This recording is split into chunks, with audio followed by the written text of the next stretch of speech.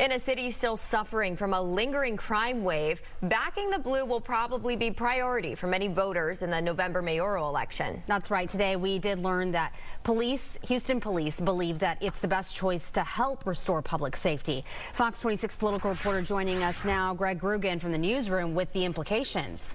Yeah, Rashi and Caroline, the mayoral candidate strongly favored by Houston police came as very little surprise to most, given his pivotal role setting criminal justice policy for the entire state over the past 3 decades. In the race to be Houston mayor, few, if any, pronouncements of public support carry more weight than that delivered by the police officers union. 265 days out from the election, and longtime state senator John Whitmire has attracted the full backing of our city's rank-and-file cops. From day one, actually before day one on the job as mayor, I will be networking and coordinating a law enforcement surge, if you might say, to the streets of Houston to protect homeowners.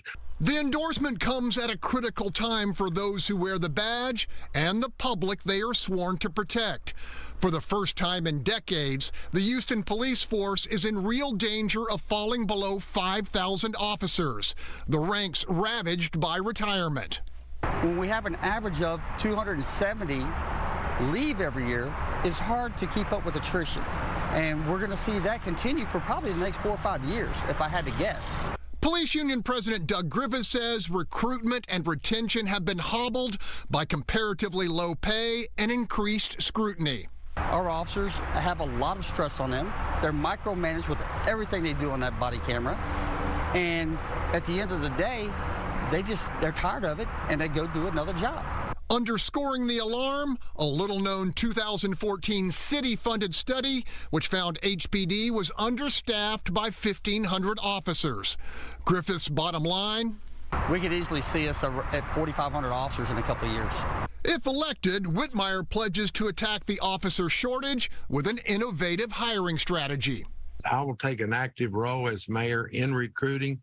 There's 17,000 correction officers in this state. I know for a fact I could go to the correction officer pool and immediately recruit 500 officers that would want to join HPD. For the record, HBOU is not blaming Mayor Sylvester Turner or City Council for the falling number of officers. With extreme scrutiny of police conduct and liberal bond policies returning violent criminals to the streets, they say interest in wearing the badge is clearly waning. In the newsroom, Greg Groogan, Fox 26 News.